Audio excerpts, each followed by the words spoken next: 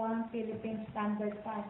Nakakatuwa naman itong si Dr. Victor Mariano. Talagang nag-effort siya from Baguio, pero antayin po natin kung makakahabol siya. Kung hindi man ay next week program na lang po natin siya i-record na lang namin ang aming interview para po doon sa mga kaganapan o yung mga program na magbe-benefit sa ating mga kababayan, especially doon sa ating mga kababayan na indigenous people, na mga Ifugao sa CAR. Dahil alam naman natin ang mga Ifugao is one of the learned indigenous people nating mga kababayan. Kaya sa pagpapatuloy po ng ating talakayan ang ating topic this afternoon, dahil tayo ilang minuto na lamang ay magtatapos na tayo sa ating Sunday edition ng ating programa dito sa Yesterday, Today, Tomorrow with Ninong June Obrero. Kaya po sa pagpapatuloy natin ay kanina po ay tinatry natin makapanayan from the LGU side regarding sa mga iba't ibang proyekto sa kanilang lalawigan. Pero maya-maya din po ay itatry natin na makausap dahil ang PIDEA daw po ay sumusuporta sa Senate Bill ng number 48 o itong Amendment of Anti-Wife Tapping Law. Kaya ilang minuto po ay tignan po natin kung ating makakapanayan itong Director ng Public Information Office ng Philippine Drug Enforcement Agency na si Director Derek Arnold. Kariyon po, try po natin siyang makapanayan kaugnay dito sa pagsuporta nila sa amendment ng anti-wife tapping. Kaya po, try po natin siyang makausap in just a few minutes po. Pero hanggang inaantay po natin siyang makapanayan dito sa ating programa over DZRJ, ay may mga ilan pa po tayong mga topic na dahil busy pa ang kanyang linya, may mga ibang topic pa tayong tatalakayin ngayong hapon. Ito ang sa National Science and Technology Week na kinover natin sa iba't ibang lugar na nakarating tayo from Mimaropa region ng over the weekday. Nakarating din tayo sa Laguna, nakarating din tayo dito sa Metro Manila. Nagkaroon nga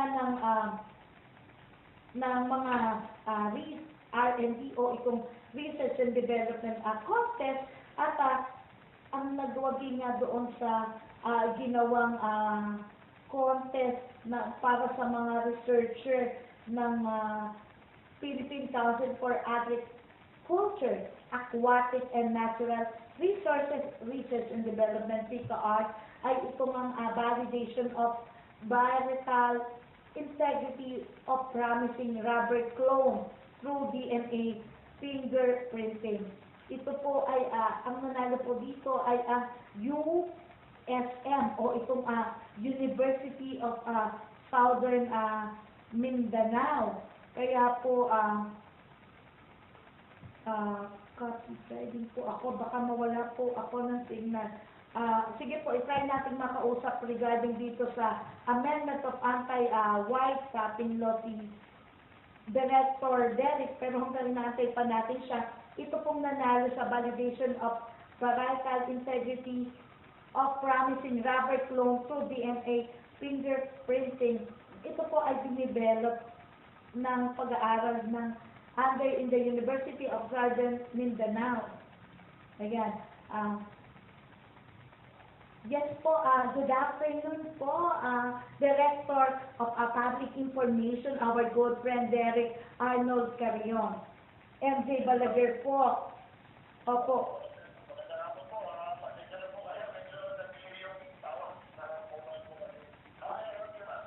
Yes, opo, dahil po, napakaganda po nitong nabuksan ko sa email na magandang pag-usapan natin na ang PIDEA po sumusuporta dito sa Senate Bill number 48 o itong Amendment of Anti-Wife Tapping Law na sinusulong po ni Senator Lacson. I just want to know your comment for this dito sa amendment ng anti-wiretapping law. Yes, ma'am. Mapupunta po namin. I don't have much of copy of the law in my possession at the moment, but based on what I can remember about the anti-wiretapping law, yung exemption lang doon covers matters of national security. Opo. And of course, something to the safeguards po sa POP. Ang pamunuan po ng Philippine Law Enforcement Agency sa ilalim ng pamumuno ng aming Director General si Director General Tito Escamilla ay sumusuporta po ito sa panumana dahil nga po ito ay makakatulong hindi lang po sa ating kulit sa lahat po ng mga law enforcement agencies na nagpapatupad ng Republic Act dahil ang expired of Congress in the Resolution Act of 2002, opo. upang magaling po namin matutulog yung tinatawag na command structure ng command and control structure ng mga sindikato po. Opo, yung mga suspected, yung mga big time drug lord natin, para siguro ito po ba yung pagsuporta nyo para easily ma-intercept o ma-record natin yung mga criminal communication nila? Well, yes, ma'am. For one, that is one of the intentions. Second being, dahil nga po kaya nga po sila nakatawag ng mga drug lords or ano, dahil by nature, they could have answered directly yung mga ebidensya po, unlike yung mga napuhuli ka ng mga street level drug personality. Opo, yung mga small fish, hindi pa mga big fish, mga high profile personality natin. Yes, ma'am. Ang intention po dito is in order for us to protect them po the activities or the illegal drug activities of these entities. Kailangan po malaman natin na mapatunayan natin sa mga pagitan po nitong patunalan patas na natin kailangan na sila tinanong na si Honorable Matthew. Sabi na Lacson. Upang nga po sila po we can actually have a basis to link them to the activities of the drug syndicates para mapatunayan that they are actually calling the shots, giving instructions, giving directions, and giving the commands to the people down, to the people below them na sila nagpapakalat naman na nagbubuhok ng droga from place to place at tuwanan ng pera na kabayaran naman po ito. So, malaking tulong po ito talaga ma'am sa lahat ng mga ahensya na nagpapakalat na nagpapatupad ng batas para sa illegal na droga. Opo. Dito din sa batas na to na mga co-sponsor din ni Senator Lacson ay yung iba pang mga senator natin. Yes, ma'am. Yes, ma'am. Actually, nagkaroon lang po ng mga initial na mag-aayos po nito para mga nakaraang kongreso. I believe there were efforts by the Honorable Gregorio Anasa, and meron din po kay nagagalan na Senator Grace po, opo. ito na po ulit, nandito na po ulit ang ating nagagalan na Senator Pancho Lacson na isa rin dating hepe ng mga ng pulisya. He was former chief of the Philippine National Police. And that's why alam po namin na naiintindihan niya ang hirap na pagtutol. Itong command structure, command and control structure po ng mga sindikato ba? Opo, kaya nung nakita ko kanina, sabi ko maganda to na in just a few minutes ay makapanayan ko kayo dito sa ating programa yesterday, today, and tomorrow. Director Derek, bukod po dito sa pagsuporta nyo dito sa batas ng for the amendment of anti-wiretapping law, kamusta na po yung pakikipagtulungan ng PDEA sa PNP dahil sa talaga naman makikita natin na after this new administration ay marami nang sumusurrender, marami nang nahuhuli na involved into drugs. Pero yung mga in a business side o itong mga iba pang mga establishment, sabi ni General PNP ni Chief General Bato na isusunod na yung mga high-end bar dito sa Makati. Opo, maganda po ang relationship natin now more than ever. Makita naman po ito ang mga kauntunin lahat po yun dahil ang namumuno po sa dalawang ahensya na pangunahin na papatupad ang Republic Act 1965. Very close na relationship po ng ating Director General na si Director General Isidro.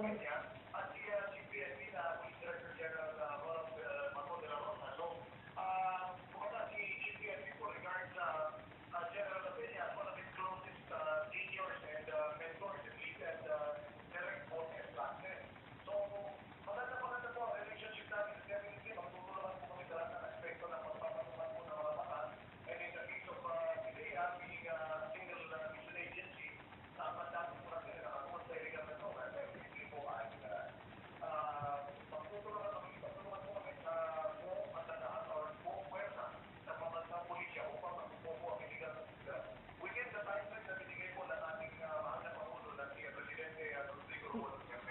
Opo. Finally po, Director Derek, your message po sa ating listener over DZRJ in our program yesterday, today, and tomorrow. Yes, ma'am. Kami po ay patuloy na nananawagan po sa buong sambayanan upang makipagtulungan po at makipag-ugnayan dito po sa lahat po ng law enforcement agencies, lalo na po ang PDEA at ang Philippine National Police upang mapagtulungan po natin ang problema ito ng illegal na droga. Ma'am, meron po mamibigay yung ating mga Opo. hotline? Opo. Opo, ahead po, Director Derek, para po makatulong tayo sa ating mga kababayan. Okay. Makikinig lamang po ito mga PDEA hotlines, ladies and gentlemen. Ito po may instruction po kasi ang ating Director General at DZRJ General Isidro Estapenia na ipakalat po ito sa buong sambayanan upang makapag-report po sila ng illegal drug activities at may automatic response system naman po ito, ma'am. So, Opo. makikinig lang po sa mga smart subscribers, 0998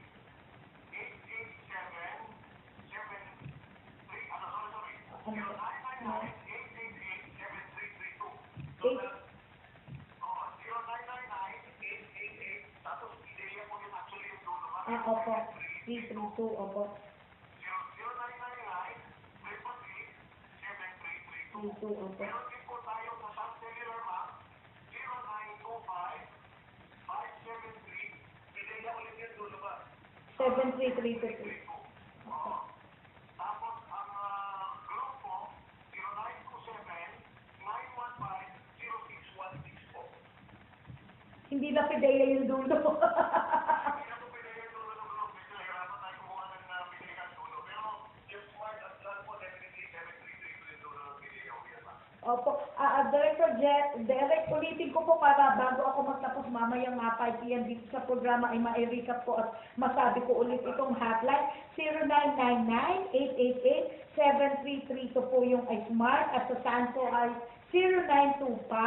0925-573-7332 po. At yung globe po natin ay 0927-915-0616 po. Okay. Sige po. Muli po kami nagpapasalamat, ma'am, na walang support po ninyo sa mga kaibigan mula sa support state at mula po sa mga kaibigan natin sa media sector upang mailapit po kami sa bayanan at makakuha po tayo tinatawag ng ating Director General na mass support or grassroots support para po sa ating pinaigting na kampanya ng aming napapanalan sa pamumuno ng ating mahal na Pangulo na si Presidente Rodrigo Duterte laban po sa krimen at illegal na droga, ma'am. Opo, maraming salamat din po sa pagkakataon, Director Derek Carion. Opo. Thank you po. Thank you for joining us today. We just heard Director Derek Arnold Carion, Director of Public Information of Philippine Drug Enforcement Agency. Opo, God bless din po. Ayan, sa ating mga tagapakinig, ito po ay mahalagang take note nyo, lalo na po sa inyong mga naobserbahan sa inyong mga paligid na magkaroon po tayo ng pagkakaisa, na kung may magkaroon tayo ng malasakit sa ating kababayan, kung kayo po ay may nakikita na sa mga kapitbahay nyo na may mga pinaggagawang iligal na may kaugnayan dito sa droga, huwag po kayo matakot na makipag-communicate sa hotline ng PDEA. Ito pong smart nila ay 0999-888-7332 at ang SAS po ay 0925-573-7332 at yung globe po ay 0927-915-0616 po. Yan po, dahil po nakita natin na itong anti-war capping bill o yung anti-war capping law ay hindi naman nakakasagabal doon sa privacy sa communication ng individual, kundi ang intention po nito ay talagang to reach the target, especially yung mga drug lord natin.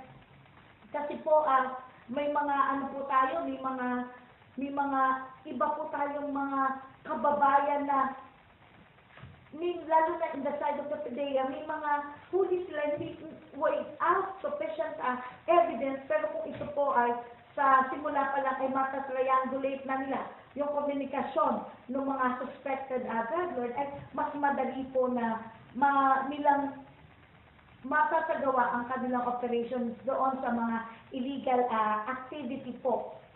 Pero bukod po dito ay may iba pa rin tayong dahil po ang ating programa ay sagana sa development story ng kaganapan sa ating bansa upang dahil po sabi nga ninyo ito po yung nakasentro family oriented show tayo na makatulong sa bawat individual nating mga kababayang Pilipino.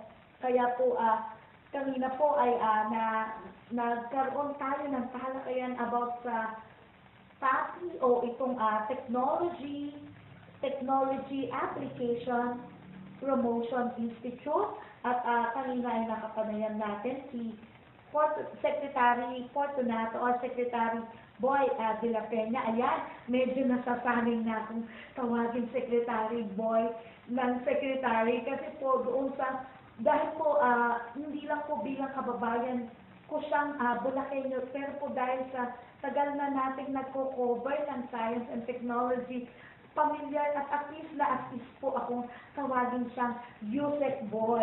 Pero ngayon po, napapractice ko na ang kanyang bagong posisyon na tawagin siya na SEC boy. At ganyan din po, dahil marami pa po tayong tatalakayin ngayong hapong ito sa ating programang yesterday, today and tomorrow. Kanina po ay sinabi ko po sa inyo yung mga nanalo doon sa ating programang ginawa ng PICAARD doon sa Los Baños na ang nanalo nga ay from University of Southern Mindanao na ang kanila pong ito po ay research and development na ginagawa ng mga iba't ibang kalahok mula sa academe at pwede rin mag-join ang private sector, NGO o people's organization regarding research and development at isa nga dito sa nagwagi ay ang validation of variety integrity of promising rubber clone through DNA. Ito po ay yung upang magkaroon ng high-yielding variety yung ating mga rubber dahil po ang rubber ay medyo matagal. Matagal po yung harvest season niya. Kaya po ito pong pag-aaral na to para po magkaroon ng survey and inventory doon sa mga existing commercial rubber nursery at para po matukoy yung mga clone na i-commercialize at magkaroon din ng certified genetic identity at magkaroon ng recommendation clone, molecular identification and validation na tutulungan at aasistihan ng Bureau of Land Industry in accreditation of the said rubber nursery. Kumbaga po, magkakaroon ng standard itong rubber commercialized natin na at mapapadali po. A total of 161 rubber nursery wood garden was documented for the whole Philippines po. Samantalang po ay nasabihin na po natin ulit ngayon si Dr. Dick Mariano. Go ahead, Doc Dick.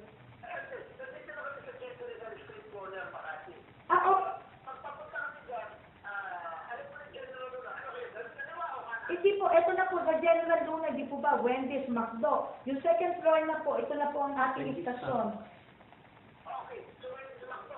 Ay, hindi po McDo. Wendy's at Starbucks. Wendy's at Starbucks sa second floor po. Ito na po yung DZRJ Ventures building.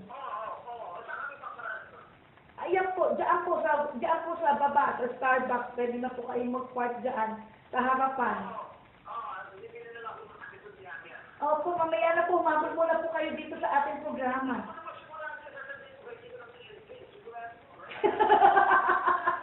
Tagot tayo kay Chairman. Opo.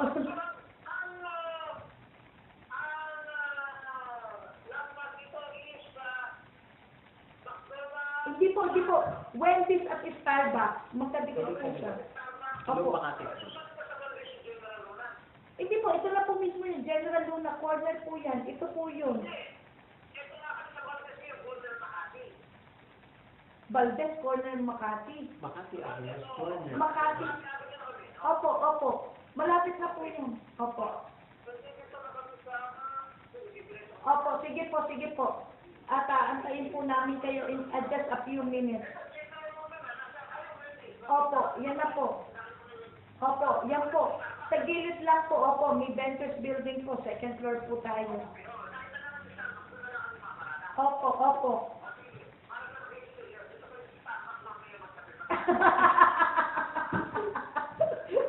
Oh, sige po.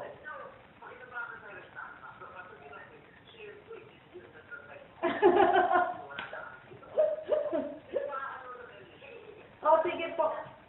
Sige po, Odo. Sige po, tiyo po.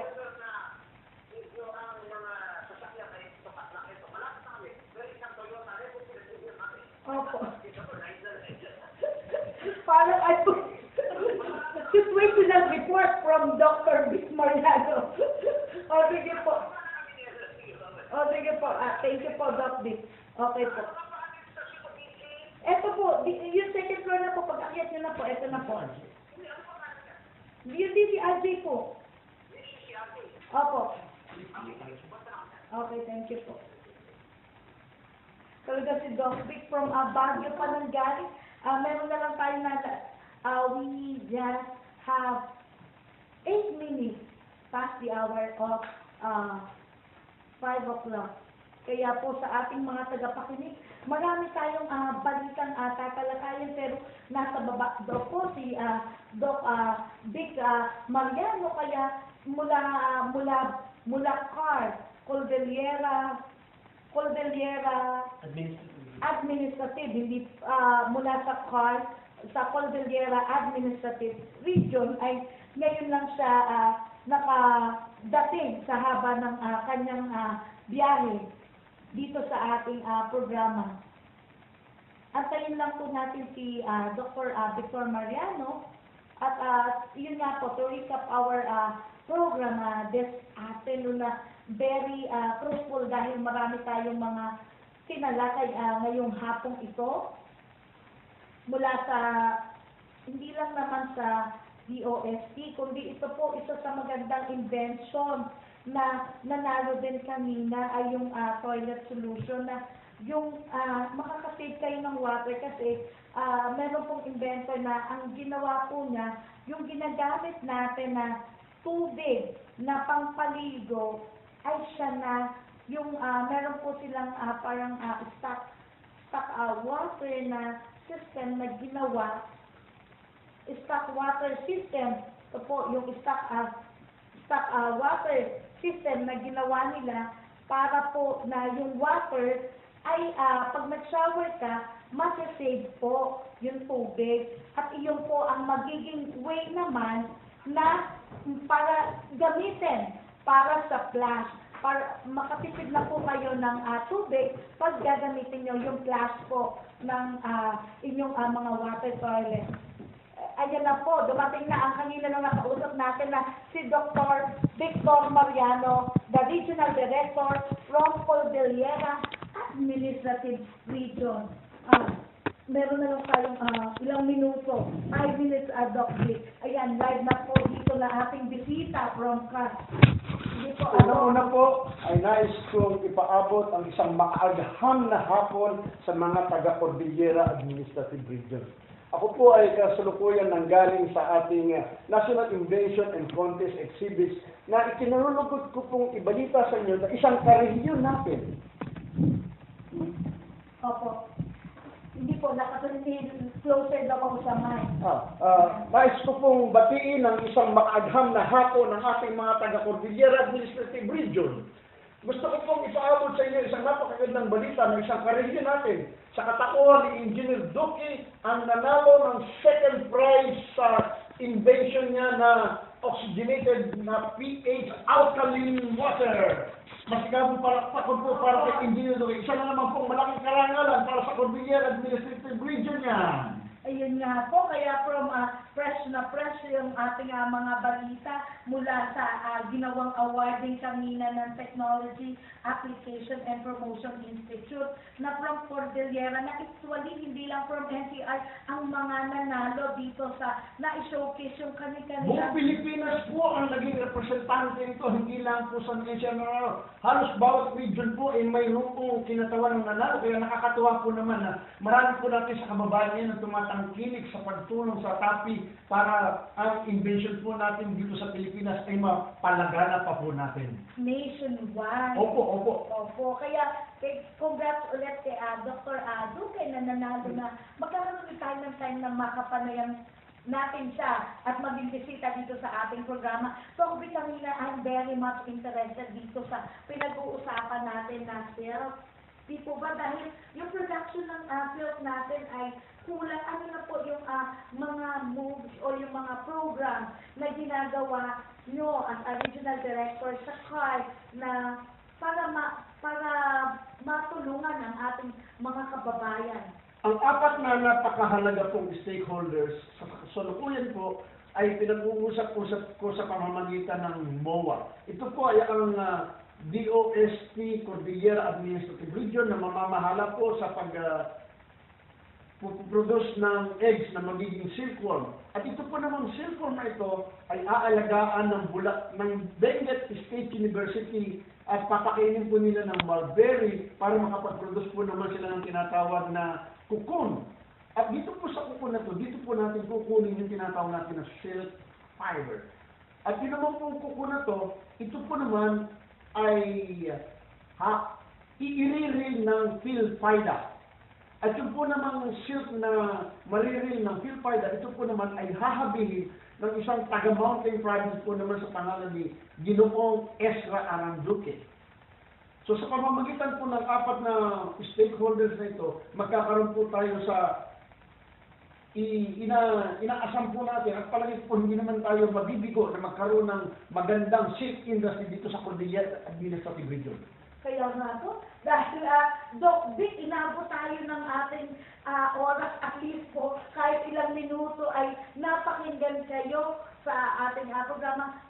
Ilang minuto na lang, kahit po your message na lang para naman sulitan yung pagpunta dito sa ating programa. Una-una po, pinasasalamatan ko ang ating kaibigan na si NJ na hindi po nagsasawang paulangan ang aking paibita sapagkat napaklika po ng papel na ginagampanan upang ang aming pong programa at mga serbisyo ay mapaating po na sa ating mga kababayan. Muli po, maraming salamat at pagpalain po lahat tayo ng puong may kapal.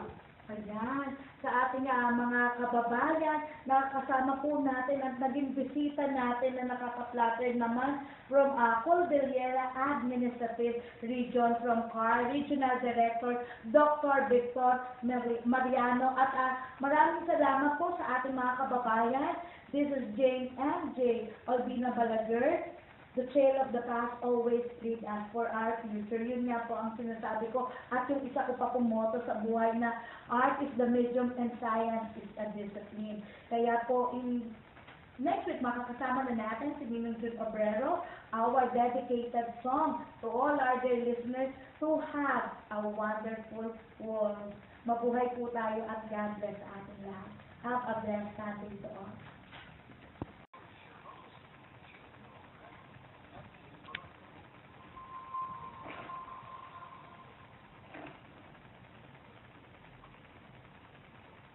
Welcome back to Yesterday, Today, and Tomorrow, and our time now is 4 o'clock Philippine Standard Time.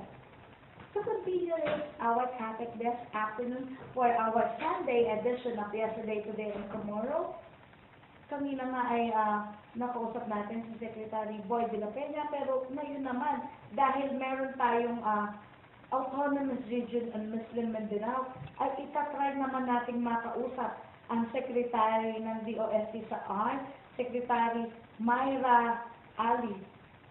Kung makakausap po natin siya in just a few minutes ay try po natin makausap si Secretary, pero baka po wala na siyang signal. Dahil kanina po ay nandito siya sa Manila from ARM. Siguro po ay wala na siyang signal. My apology to all our dear listeners. Pero marami pa po tayong makakausap ngayong hapon na ito dahil nga for the celebration of the PAPI, ito pong closing ng closing ng technology Application Promotion Institute, ay isa-try naman natin na makausap si Engineer Egay o itong si Engineer Edgar Garcia na siya namang director o kumakatawan dito sa TAPI. Isa-try po natin makapanayan si Engineer Edgar Garcia or mas atis po akong tawagin siya na si Engineer Egay. Try po natin na makausap itong si Engineer Egay Garcia, the director